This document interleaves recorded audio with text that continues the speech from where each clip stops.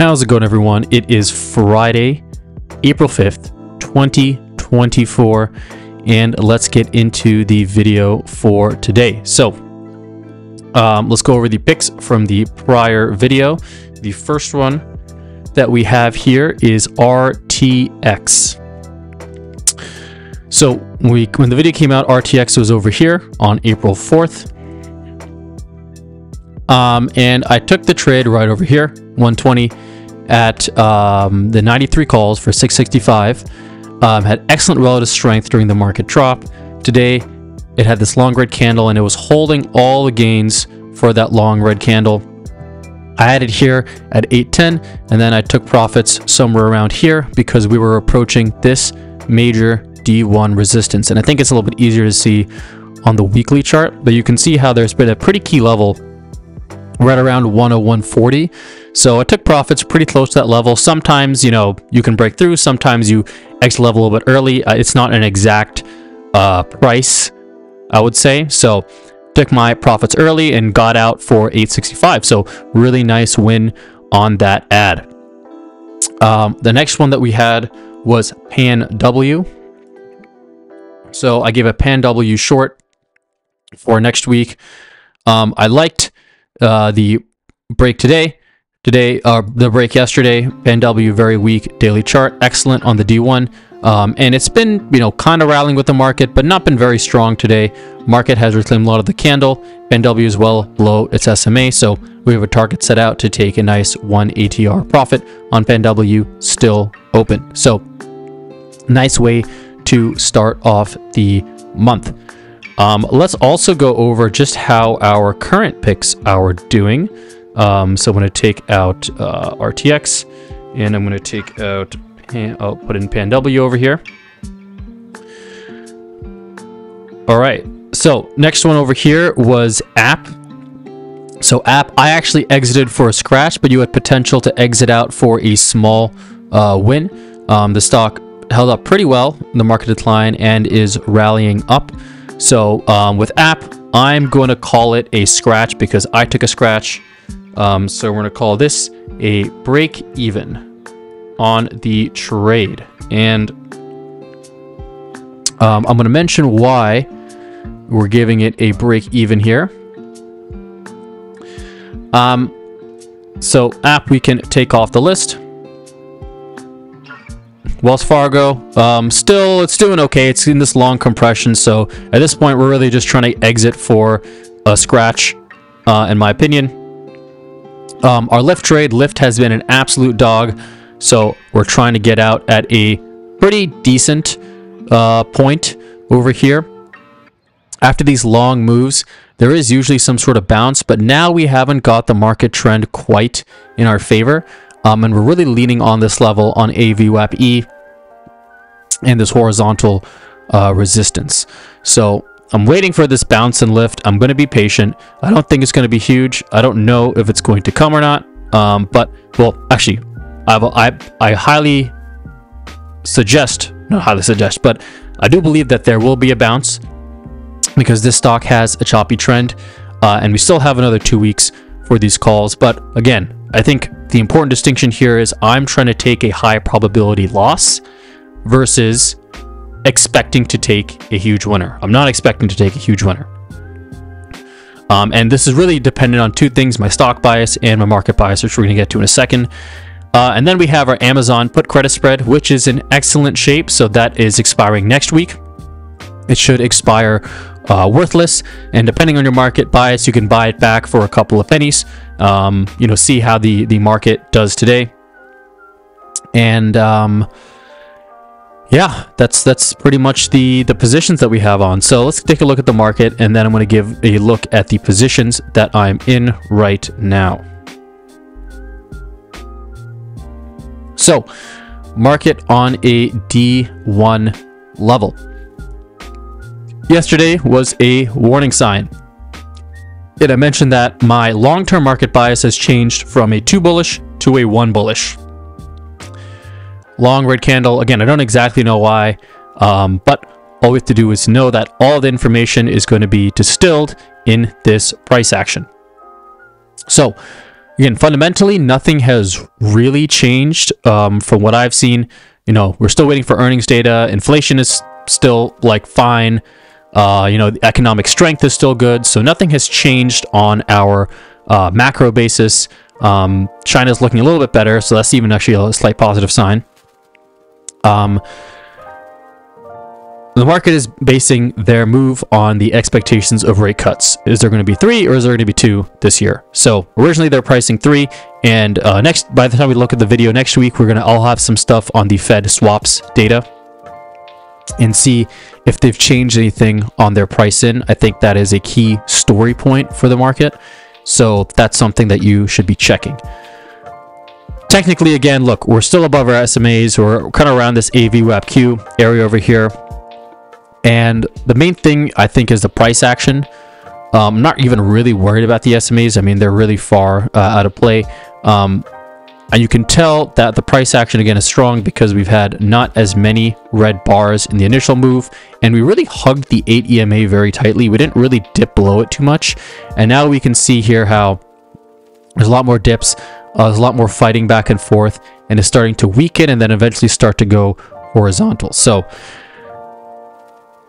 that is kind of the subtle warning signs, and then here's the first major warning sign. Okay, so market bias is slightly less bullish. What is our short-term market bias? Well, this represents, I think, a very bearish move, and we are kind of in this point of indecision, I feel like. What we want to see is how well do we reclaim this bar? We know that buyers from all the way over here are going to be in this move, and we're not going to suddenly roll over. There's going to be some volatility. And like I mentioned over here in July, right? We didn't get the follow through. We held this open. We rallied up and ate away at most of this key red bar. So there's a chance for some follow through, and there's a chance to unwind some of our long positions when we can. So in the shorter term, I'm a little bit more cautious, a little bit more bearish right now. I want to see some buyers engaged. The unemployment report pretty much came in line, so I don't think it changed the story of the market, in my opinion. We opened flat, we grinded up higher. We're at this sort of halfway point in the bar. So let's look at the H1 chart. I think it shows it pretty clearly. Here's some long candles. We got actually a little bit more to the halfway point. Then sellers came in, knocked it down. Now we're sort of at a key point with VWAP. And we're trying to see if this is going to hold or if sellers are going to step in, or even buyers at this point are going to step in and try to unwind this position. So this was a minor point of support, but looks like the key resistance was at around this gap yesterday. Right here, I guess if I look at this close, 59.39. So we found some resistance at this gap. We tried to poke in, and then any people who are long are probably looking to get out at a scratch at this level, so it caused some initial move, and then we saw some nice consecutive candles on the downside right now. So short-term market bias, I think, is bearish. Not insanely bearish, but slightly bearish.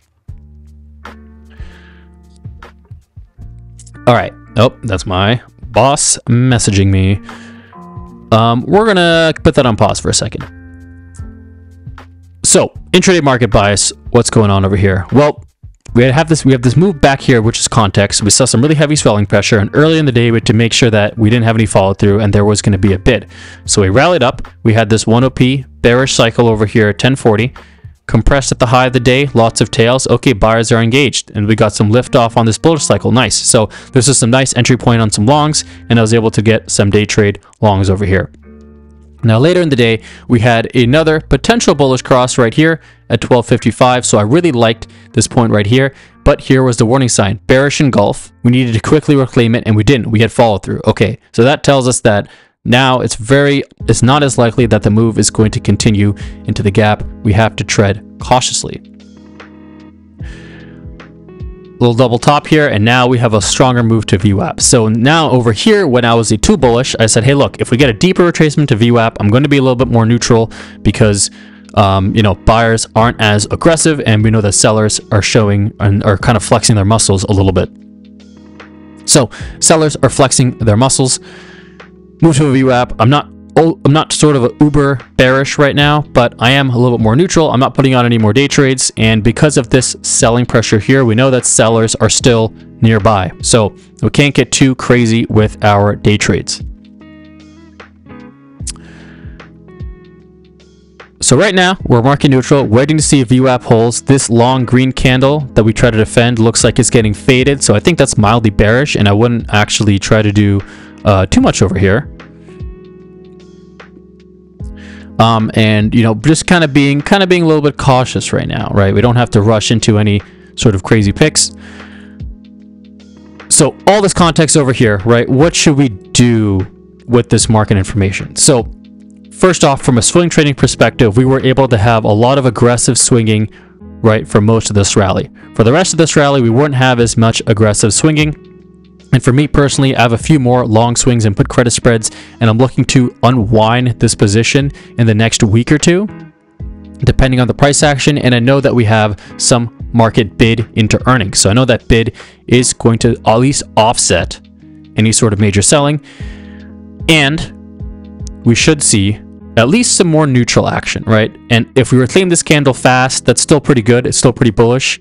And I think the best case is that we're actually able to make a new all-time high during earnings if earnings are good, and we have a strong rally into mega cap tech and financial earnings. However, if we don't get that, right, market's unable to reclaim the high, or even the most bearish case, it starts to sink lower, then we have to be careful. And we have to kind of keep both these scenarios in mind. So from a swing trading perspective, I am unwinding my longer swings. I'm looking to shorten my swing duration, and I'm looking to stay a little bit more balanced. So I want more of like a 50-50, or maybe I'll do like a 60-40 split of longs and shorts.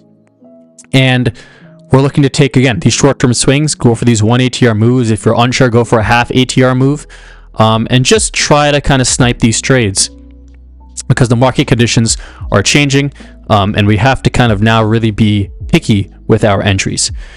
If you are day trading, I think there's some excellent opportunity to day trade because we have a lot of volume and a lot of volatility. The nice thing about when these market transitions is that buyers and sellers institutionally are bidding, or I guess fighting, from both sides, right? We saw long move here, long move here. So we get these wide intraday ranges, we get these deeper trends, and we're really able to ride some of these moves higher. We also reduce our overnight risk because we have more uncertainty. So we can capture nice gains in the day, and we don't have to rely on these longer term swing trades. We shorten that trade duration. So day trading should be a little bit easier compared to what we saw over here. It was really tough to trade these intradays, and I got a couple of death by 1,000 cuts on these days because we'd have these strong stocks, no market tailwind, and it would ramp up and just absolutely die, right? It's just awful, awful, awful day trading conditions. All right, so that is our long-term bias and our short-term bias. What are some of the picks for today? So I'm going to give a nice short pick that I really liked, which is Alta. So let's look at this D1 chart on Alta. It was nice and grindy for quite a while. Negative earnings reaction over here, and then we had some strong selling on some news. So let's check on quickly what this news is.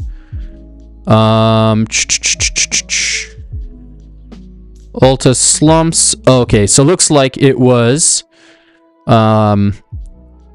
revised earnings guidance.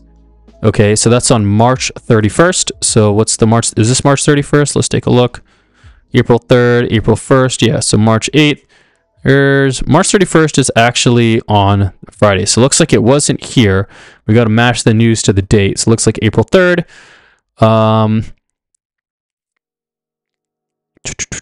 The demand is cooling across the board.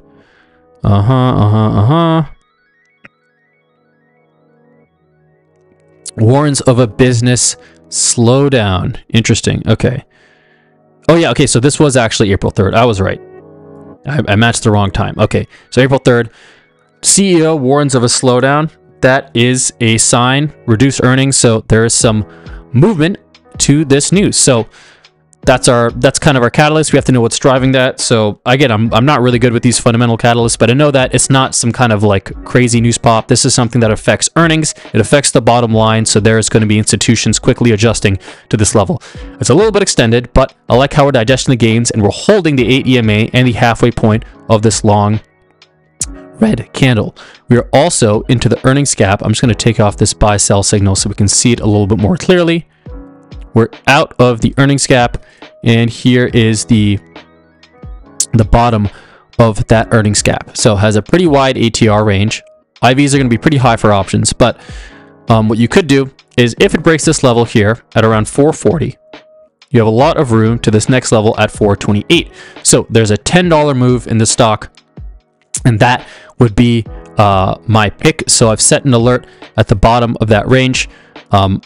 And we can zoom in over here. This is a tall bounce, and I really like the price action today actually, because yesterday, you know, there was kind of a short covering here. Buyers and sellers are fighting, and so we need to see this low of the day break, because otherwise we don't quite know if this is going to be support or if this is going to act as support just yet, because the stock is so overextended. Institutions might think this is a fair value for Alta. So going to give it some time. It may not happen right away, but I think that's going to be a pretty nice short if it sets up over there. So Alta is the first pick.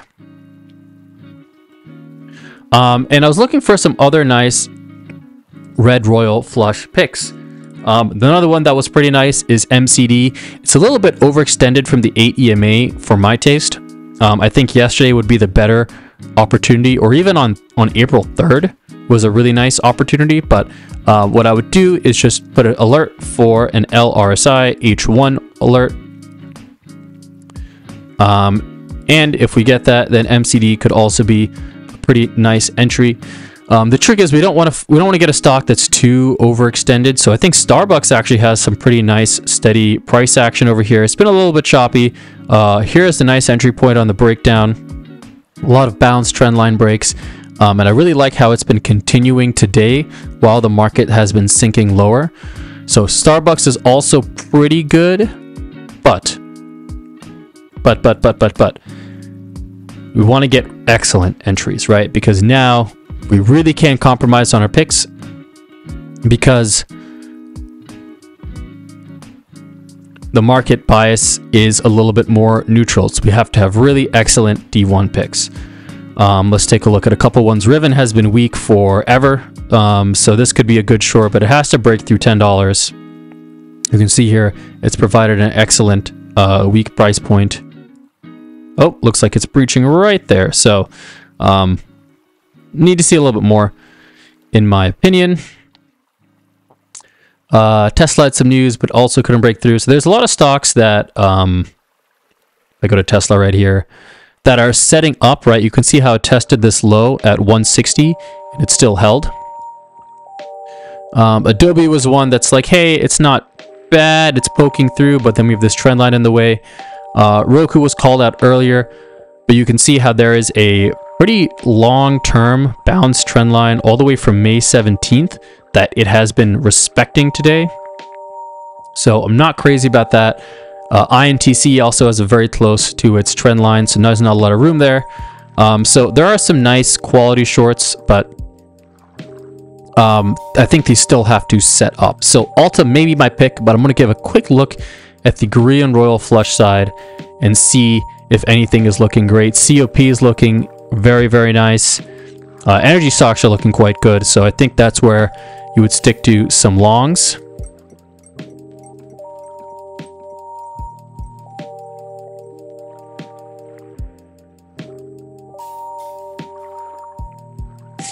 Talked about RTX. That still looks really great. It looks like it's retesting that level. COP is good. COP is really good. Still strong. MPC is slowing down a little bit. DVN. The other thing I'm going to check is my 45-degree charts. Let's see what's coming up over here. So we had Disney. Oh yeah, so there was some major board news over here, so it sank from that. Cat is looking actually pretty good. recovered all the gains very, very nicely today. GE has been very strong. Right, continued up higher. Did not really react to the market yesterday. Root has been absolutely insane. I haven't really been touching Root because it's been going really parabolic here, but Root has been quite insane. Kava is okay. Dallas has earnings coming up, but it is rallying to earnings. AXP, GM, HLT is kind of slowing over here. Let's take a look at Ball, doing okay. CI is actually compressing. CI is not too bad. I think if it breaks this compression, we could be in for a nice move. Yeah, GS has been choppy since this breakout.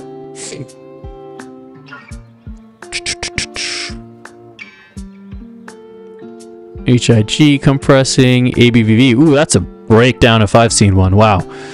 Well, on the long side, it's really hard not to like anything outside of COP. So let's take a look at this on an H1 basis.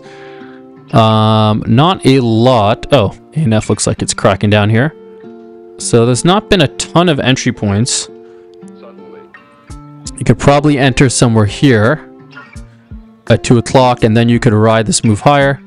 And then yeah, there's some market weakness, and then you could get over here. So that was a pretty nice entry point. Maybe let's take a look at the M15. We can get a more precise entry. So that says a pretty big dip intraday, right over higher, pretty big intraday, pretty big dip intraday, right at higher. So I'm going to set an M15 alert on COP, and I am going to enter and look to enter on this M15 alert and look at the price action there. So those are going to be our two picks. Nothing we're going to take immediately today. There's nothing I think setting up amazingly, but we're going to keep an eye on those. So it's going to be Ulta short. If it breaks the low of 440. And then we are going to look at COP long on an LRSI M15 pullback. So those are the two trades for today. We'll see if we're able to take them anytime later in the week. But I hope you guys found this pretty helpful. Again, we're going to look to unwind some of our long positions and stay a little bit more balanced coming into these next weeks. But we're still looking pretty good right now. So thanks for watching, everyone. Hope it was helpful, and I will catch you all in the next video.